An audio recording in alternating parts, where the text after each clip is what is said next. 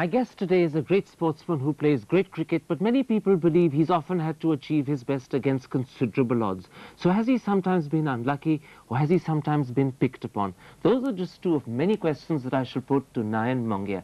Welcome to the program, Nayan. Thank you, Carl. Your grandfather came across from Bhavalpur to Baroda after independence and joined the railways. Your father's a businessman. How would you describe the family you come from? Yeah, after partition, my parents and my grandfather came to Baroda straight away, and they settled down. My grandfather was in railways, and my father used to work, once he finished his studies, he used to work in a surgical business, and then he started his own business in early 60s. So today, would you say it's a business family?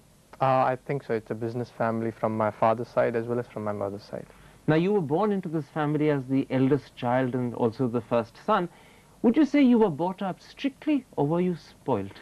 I was brought up very strictly. I was not allowed to do any mischief. What we have, if we have only one son, like in a couple of families, they are all pampered. I was not that one. So there's a lot of discipline in your upbringing. Yeah, it is. You started cricket at the very early age of 6, but in those days, it wasn't with a bat and ball that you played, was it? Yeah, I used to play with bat and ball, but I used to play with my lemon and all plastic balls and rubber balls. And sometimes you used to hit the ball so hard that you'd break the noses of people around you. Yeah, I still remember. That was a very sad part of it. I broke somebody's nose and he was really badly injured and bleeding very, very hard. And we took him to the hospital, and after that I was very careful while playing in a lane. We used to stay in a lane, and everybody ran, and I was the one who picked him to somebody's house, and then we put some ice on it. And so were you the local terror at the time? Everyone was scared of Nayan? Not scared, you know. When I used to come from the school, and I called everybody from the whistle, and they came down, and we used to play cricket in our lane with the tennis ball or the rubber ball. Around that time, you first came to meet the Gaikwads when you joined their cricket academy. What sort of coaching lessons were those like? In Baroda, there used to be summer camp where Mr. D.K. Gaikwad, who's Anshuman Gaikwad's father, he was appointed as an official coach there, only for summer camp. And then my parents put me there because I don't play in a lane, and everybody said that you should put him there, and they put me there in a summer camp. It was only for summer vacations, but as the year passed, they started throughout the year. The Baroda Cricket Association started his own camp, which was run by him. And it was like throughout the year. Then they had a selection for that, and then I was selected for the camp, and I just went there. Now, in those early years, you played for the Baroda under-12 team. You played also for the under-15 team. But it wasn't as a wicket-keeper, was it? No, when I was selected for under-12, I was a fast bowler. And once our wicket-keeper didn't turn, so I just started keeping with my gloves and pads on. So it was an accident? It was an accident, and Mr. D.K. Gaikwad, who is my coach, saw me from behind and said, "Why don't you keep it? You have natural reflexes." So then onwards, I started keeping and enjoying it. You make it sound as if that accident hadn't happened. You might never have taken up wicket-keeping. Probably I would have become an all-rounder, which India needs it. In those days, at the same time as all these developments happening on the cricket front, you were also technically going through school and then eventually college. Did your studies suffer as you concentrated on cricket? Yeah, it did. My mother especially said that you have a business, and if you study, and why don't you help your father once you finish your studies? There's no point of playing cricket, you know, not what are you going to achieve? But my father's friend who saw my progress, they persuaded my father, said, let him go, he has a bright future and his reports are good. So my father and my mother then continued with me that. Some of your college friends say that, in fact, even the teachers used to help you, and apparently one of them on occasion was even prepared to let you cheat. Yeah, when I went to Australia for under-19 team, and I was in 10th standard and the 12th standard, so I just arrived before the exams, you know, eve of the exams, and I said this is the case. So in certain questions, he did help me. And did you take up the offer? I did, yes. Do you regret it? No, not really, because you know I studied there in the tour as well, but you know I need to get past, so it was absolutely important. It was important. Now, you made your debut in first-class cricket when you played for Baroda in the Ranji Trophy, and in the semi-finals against Delhi, you even scored a century. Was that a special moment for you? Yeah, 1990 was my first year of first-class cricket. After 19, that was a big step, and I was looking forward to it.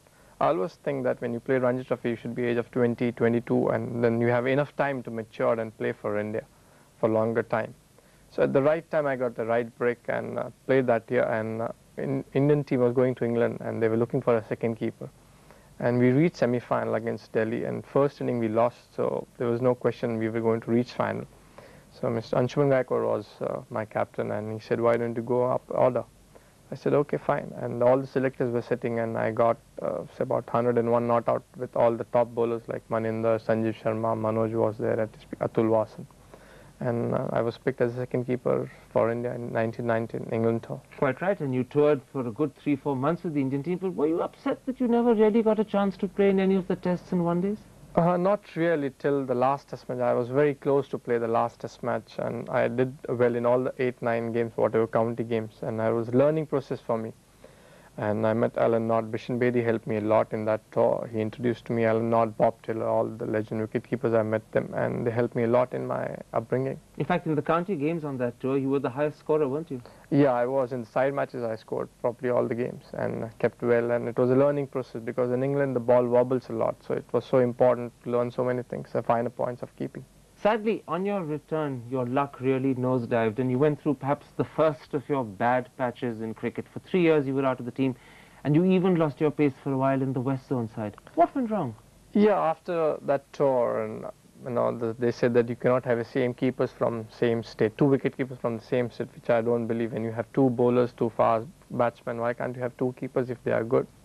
So I was dropped on that basis that you are not, you are from the same state. So there are a lot of options. There was a lot of opinion that you should change the state and play for some other state, so you don't miss that. But I never wanted to change my state. I always stick to my state for Baroda, and I played all the trial matches in that 3 years and performed. But it was 3 long years of not playing for India. You must have been very upset and frustrated. Did you ever consider giving up the game? Yeah, in 93, early 93, my parents said that after getting 400s in a row in Ranji Trophy, I was not picked for West Zone. And an Indian team was going to tour Australia that year. And I was not picked for West Zone, so I said, there is no point now. I'm not picked for West Zone after 400s. I don't think I can ever make it for India. So I was just about to give it up, and my parents said that it's enough now. My mother especially said, why don't you sit in the business when you have ready-made business? Just look after your business. So what kept you going? I spoke to Mr. D.K. Gaikwad. I spoke to Anshuman Gaikwad, who was my captain in Ranji Trophy. He said, you have age in your side. It's just a matter of time. Why don't you continue? And luckily, I was picked for Iran Trophy that year straight away. And I got 110 victims in that game. So it seems that the Gaikwads not only earlier in life were responsible for the coaching, but later on they were responsible for giving you confidence and reassurance. Oh yeah, it's both Mr. D.K. Gaikwad and Mr. Anshuman Gaikwad really helped my career till today. It must have been a catch-22 situation, because you knew that to get back in the team you have to play really well, and yet given your emotional and psychological state, playing well must have been quite difficult. Yeah, it was difficult because I was always picked for all the trial matches, and in India there's one chance you get it.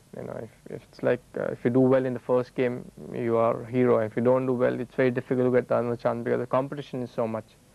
And luckily I was doing well in all the games, and I was picked for Iran Trophy. I got 110 catches. Again, there was a West Zone Dilip Trophy, that's 4-day game, and all the top players were available. So again, I didn't play for West Zone for 3 matches, and luckily the Kiran was not fit for the last game, and I was picked for the last game, and I got 80 and 4 victims, and then onwards there was in fact, everyone remembers one particular game during that 3-year fallow period where you did exceptionally well. I think it was the Irani match against Punjab when you took 10 catches and you scored over a century. Yeah. Now, was that luck, or was that actually grit and determination and your belief that you're going to prove the selectors wrong?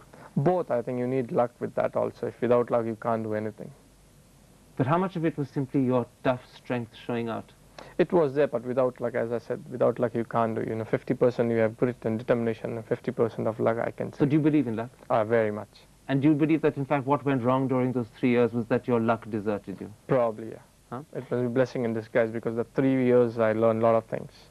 Did you learn mental toughness? That was the main thing which I learned in that 3 years. Don't give it up. Just keep working hard. One day that chance will come, and if you do well, you're on the right path. So alongside luck, the other important ingredient is be mentally tough. Tough. Yeah. Never give in. Exactly. Now, you eventually got to play for India when Sri Lanka toured in 93-94. Do you remember that first moment when you walked out in Lucknow to play for your country? Was it a thrilling moment, or were you very, very nervous? I was very nervous because I was replacing who was the best keeper that time, and to that expectation, people will think that he has to be better than him. So there was always, back of your mind, there's a nervousness, and you have to prove, because that's the only chance you're going to get it. If you don't do well in a couple of matches, you will never get it again. because of the competition, and luckily I did well. Again, luck favored me, and You had a terrific catch when you caught Roshan Mahanama, didn't you? You dived to the left and took it. yeah, and I batted well also. In quick 40s I made, and we declared that inning. So at the end of that first match for India, that first test, did you say to yourself, I've made it? Or did you say to yourself, nope, there's lots more to go? Yeah, I never thought that I'll play for so long for India. I knew my parents, they just wanted to me see on the television for only once. You know, that we want to see you on television for only once. That was their real dream, that to was see a their real, child yeah. just once. Yeah, and it was a black and white Doordarshan. The reception was not so good that time, so you can't recognize if you're on the television. But after coming all these years, you know, it's you know, you can't believe that you've gone through all this thing. So Doordarshan's reception and broadcast was so bad, you said to yourself, I have to show it to my parents one more time properly. Exactly.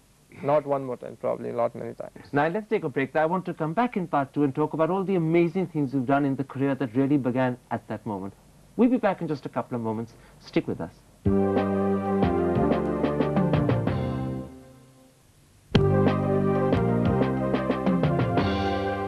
Welcome back. My guest is Nayan Mongia.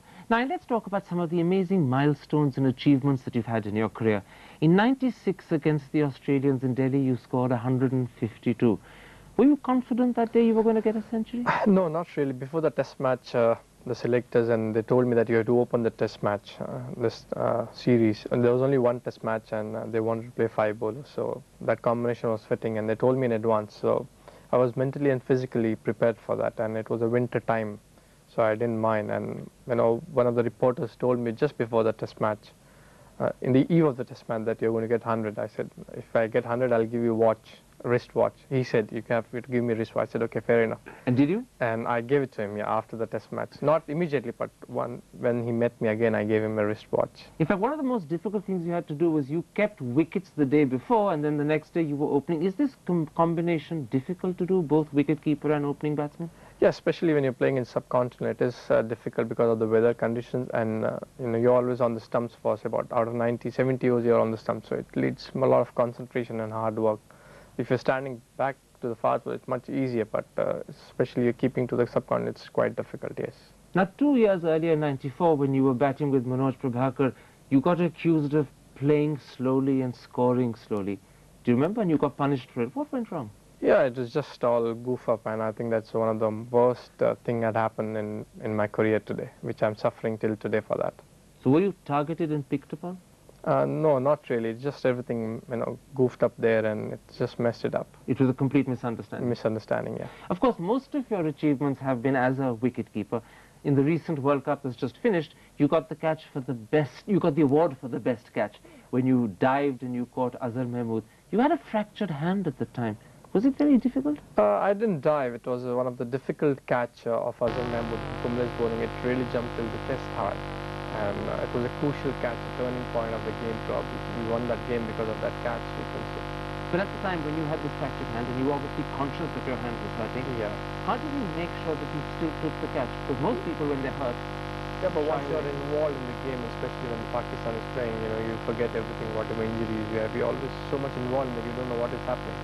So I don't know how it took it. It's just luck or whatever you call it. Now, one of the images one has of wicketkeepers is them diving after ball. In your case, when you dive, do you do it by instinct, or do you also try and make sure that you have a good chance of success before you throw yourself at the ball? Yeah, make sure first that I can reach with the movement. I believe in a lot of movements, you know. Diving is where you don't judge the ball properly, then you dive. If you have a certain movement, after that movement you have to dive. You know, if you can't reach with the movement, then you have to dive. So I make sure that if I can move, I don't dive. It looks much neat and clean with movement. And how do you feel sometimes when you dive and you miss the catch? Does it upset and hurt you? Yeah, it does, but you're trying your best by that time. You know that diving is the last option you can do it. So it doesn't matter that you've missed it as long as you've tried hard enough. Exactly. Yeah. Of course, the greatest achievement came during the '94-'95 tour of New Zealand, when you equaled the world record of 5 dismissals in a one-day game. But apparently no one realized it at the time that you'd done it. Yeah, in '94, '95 against New Zealand, that time the first time Tendulkar started opening when Sidhu had a stiff back, and in that game only I took the 5 victims. But it was all overshadowed by the brilliant batting by Tendulkar that time. But in fact, Ali Irani, who's the team physio, is the one who told you that you've just equaled a world record. Were you surprised? Yeah, I was very surprised because I also didn't realize that I took 5 victims. I was so much involved in the game and I didn't realize that I've taken 5 catches. But I still have that ball autographed with all the bowlers. And in fact, you've gone on to do this on 2 other occasions. You did it in Toronto and then you did it last year in Leicester during the World Cup. Yeah, myself and the West Indies, Radley Jacob are the only 2 keepers who have done thrice 5 victims achievement. So I'm really proud of it. And yet, this sort of achievement of thrice equaling a world record doesn't get the attention in the media that, say, a batsman scoring a century or a bowler taking 5 or 6 wickets. Do you think wicket-keepers are taken for granted, that sometimes their achievements are overlooked? Yeah, that's true because they said they have the gloves in your hand, they have to take everything, whatever it comes in your way. So I don't think it's correct, but it's a specialized job. I think especially in, we have to work for the keepers here. Is it because the media doesn't understand the role of a wicketkeeper, or is it because they don't think wicketkeepers are as glamorous as batsmen and bowlers? Yeah, because in Western country they give a lot of importance to keeper as well. It's so important position in a team because you can everything look after from back and you can tell the bowlers and the batsmen what mistake they have done. And cricket is like batting and bowling. They don't say keeping as well. So I think we have to change that concept. So in a sense, this is an Indian prejudice against wicket keeping. Is that what you're suggesting? I think we are changing up. We have great keepers like Farooq Engineer, Kirmani, and so many other keepers. But we're not changing fast enough. I think time will come for that.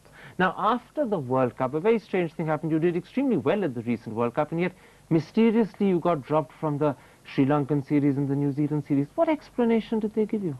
No, I was not dropped after the World Cup. I was injured in the World Cup and I had 2 fractures in my hand when we had a bone scanning and CT scanning done in Baroda. So it took hell of a long time to recover.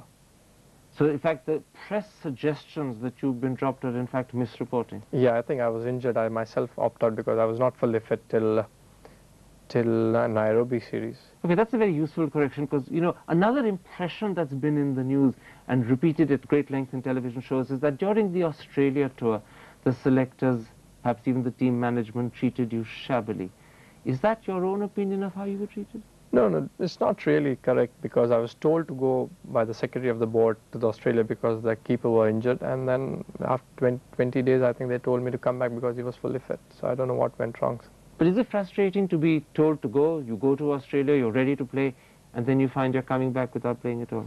Yeah, you can take it in your stride. It's part of your life. You learn so many things in the... Is this what you mean, that the whole secret of playing cricket is to be mentally tough, not to let the politics upset you? Exactly. But when it happens so often, and you find it happening repeatedly, somewhere inside, presumably, there must be a sense of depression. Do you ever feel, oh no, I'm going through it again? Yeah, you feel, but you have family backing you all the time, so I just take it in a stride because I have a long way to go.